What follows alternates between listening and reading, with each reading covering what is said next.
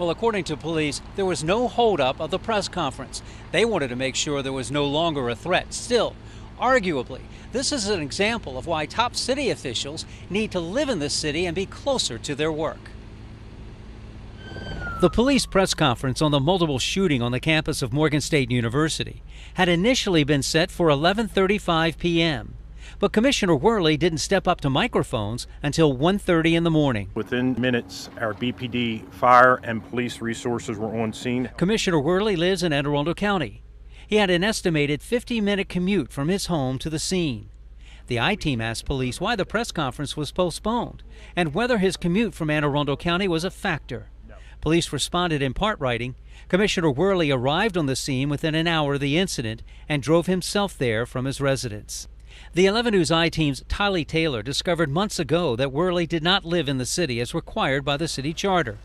It states that the commissioner must be a resident and registered voter of Baltimore City at the time of her or his appointment. But it also mentions one short-term exception.